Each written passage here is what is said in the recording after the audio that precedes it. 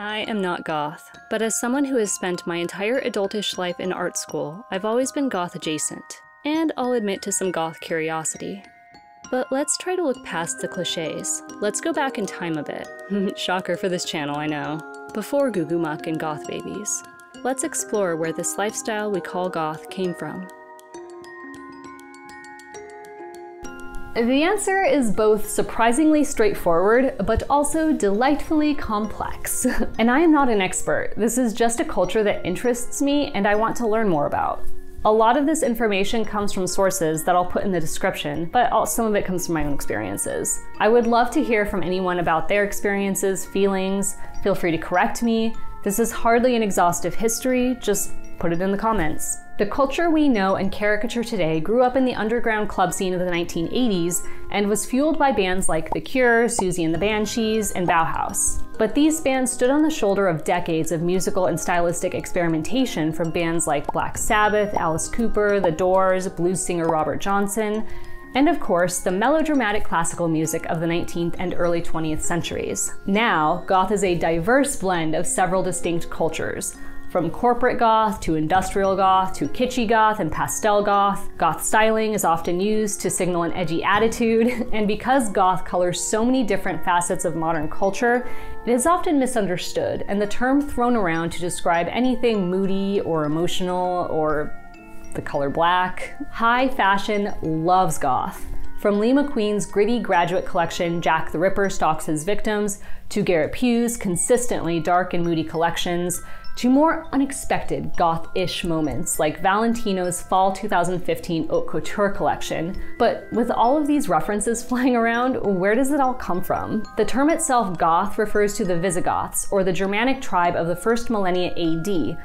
But for most of us, what we really mean when we say goth in the historical use of the word is the European architectural style that dominated from the mid-12th century to the 16th century, which apparently was derived from Visigoth because the Italians of the Renaissance hated the style so much they named it after the tribe that had sacked Rome in the 5th century.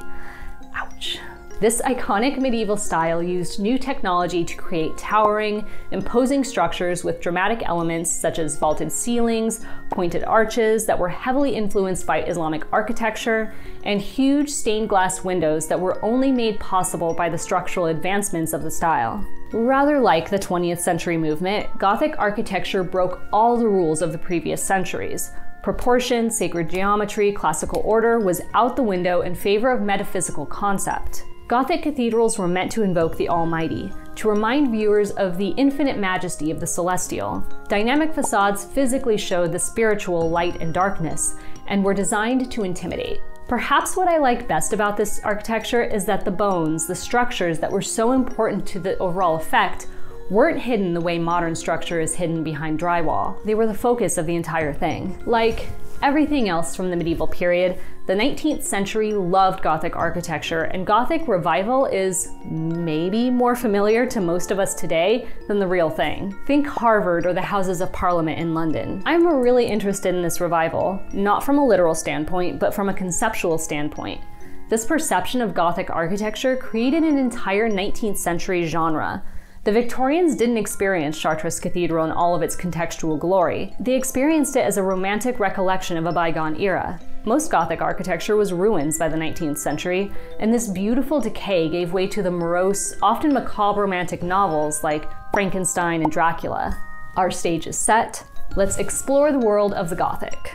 In addition to referencing Gothic architecture, I also want to reference the fashion of the time because I think that there's a nice little moment between the two where, you know, it's like technological advancements are kind of like pushing things forward for the first time. Just to kind of look at some of the things that were happening during this period, ignore all of these bookmarks, by the way, that is for a completely different project. So he's 1236, so that kind of gives you a timeline. And he is wearing what is probably a rectangular tunic that is belted at the middle. There's really no shaping to any of this.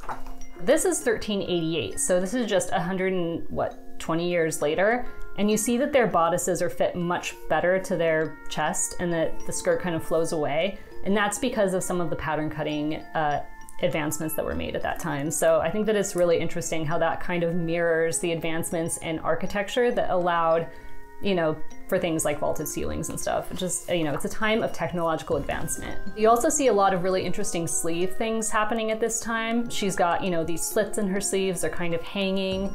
Print was also very, very important during this time, and these prints would have been woven right into the fabric. And so this was a sign of status and wealth, because wasn't everything during this time. This is 1445, and I'm really interested in some of these outer robes that women wore.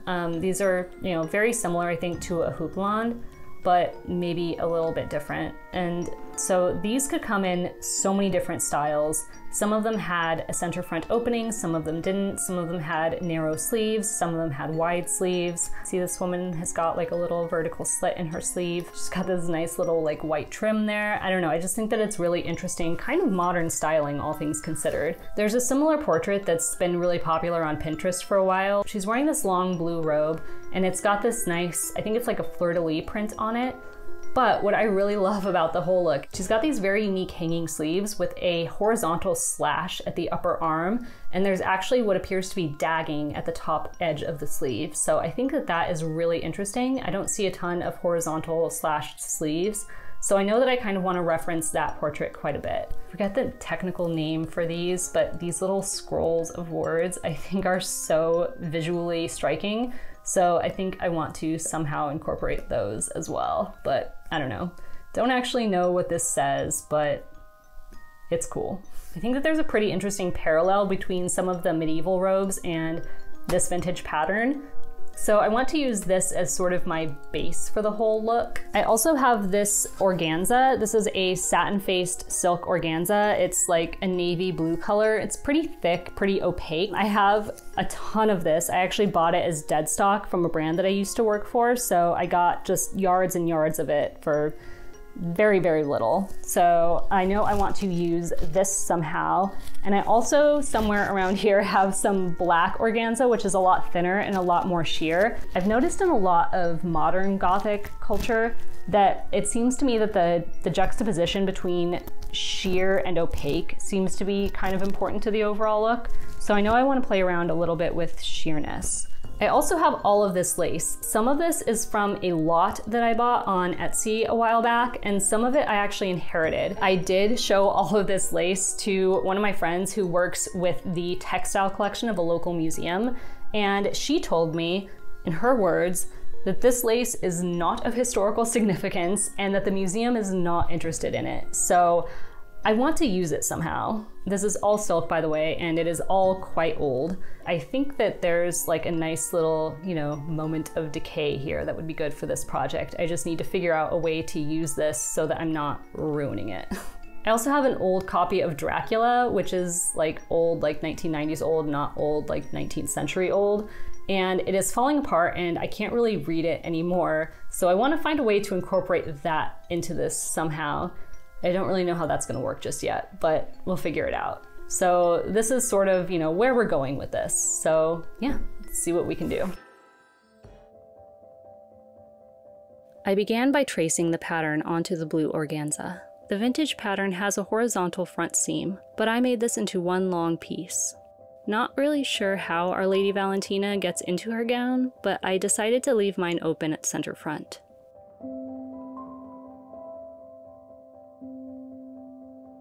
Pomegranates were a popular motif in the 14th, 15th, and 16th centuries. So I drew and cut out pomegranate shapes from the pages of my crumbling, didn't even have a cover anymore copy of Dracula.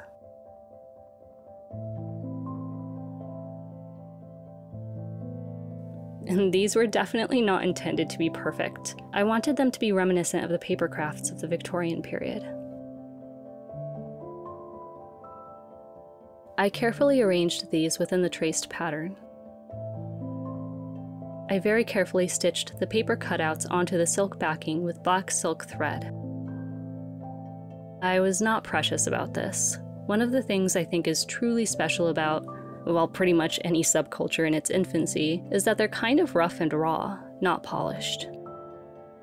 I also kind of like the idea of this whole endeavor having notes of being unfinished.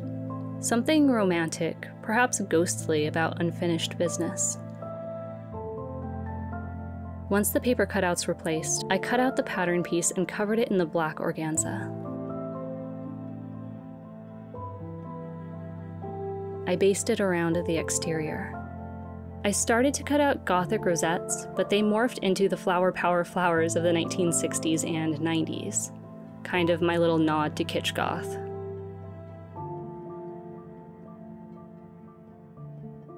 When I read classic Gothic literature, one of the main themes, to me, seems to be a preservation from death.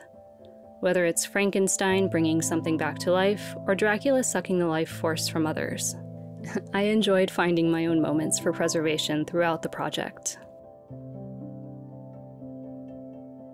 Like Gothic architecture, I wanted to highlight the structural components that would have been new innovations for the Gothic period, so I traced a side gore into the black organza. I used this frankly ancient seam binding I've had forever to cover the raw edge of the blue organza on the wrong side. I had to think creatively about the back of the piece because I didn't have enough black organza to create 2 whole back panels. Instead, I kept the horizontal seam of the original pattern.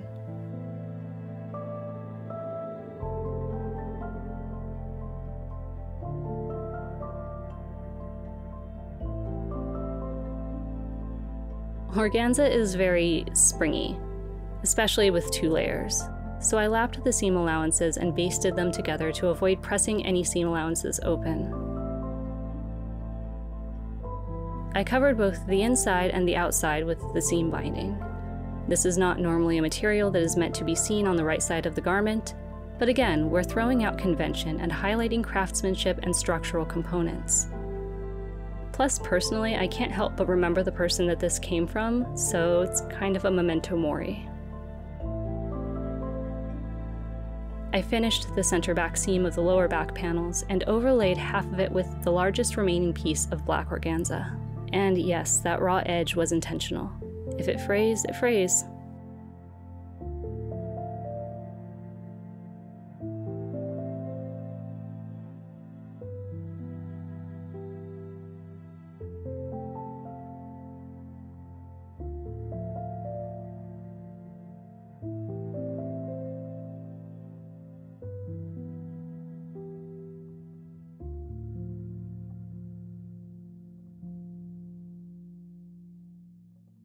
Rather perfectly, one of the lace bits that was pretty far gone was the exact size of the neckband.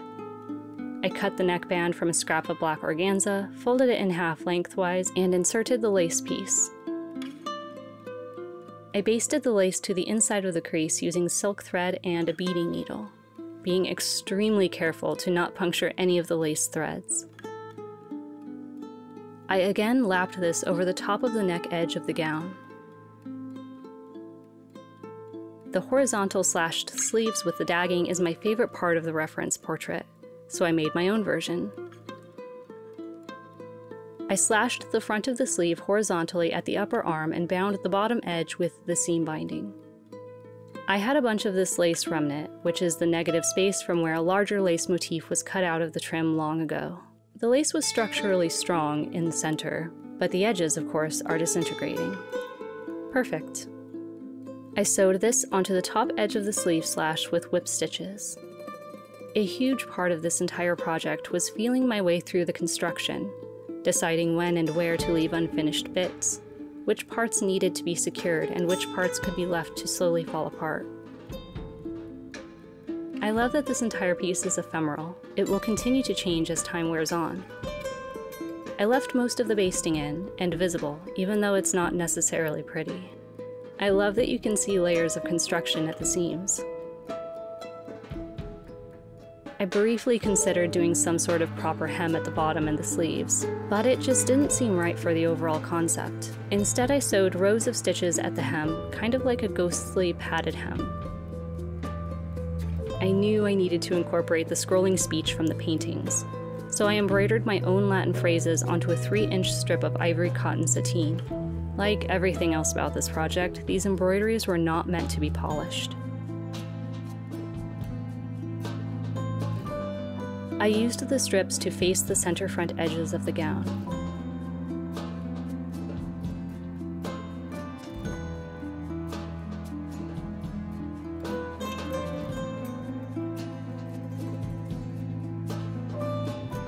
I prick-stitched the raw edge of the strip down using white silk thread, which left tiny little flecks on the right side. I whip-stitched the edges of the neckband closed.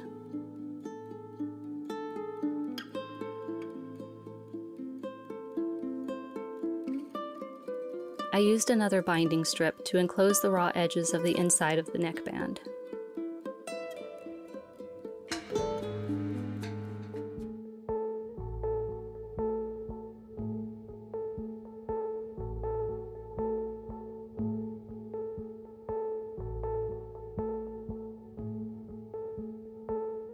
I have only scratched the surface of what Goth is, but I do think subversivism and a desire to push past society's expectations is something probably most, if not all, Goths have in common. Anyway, this gown turned out a little wizardy, but I still like it. I definitely want to explore this concept and genre further and develop some of these ideas.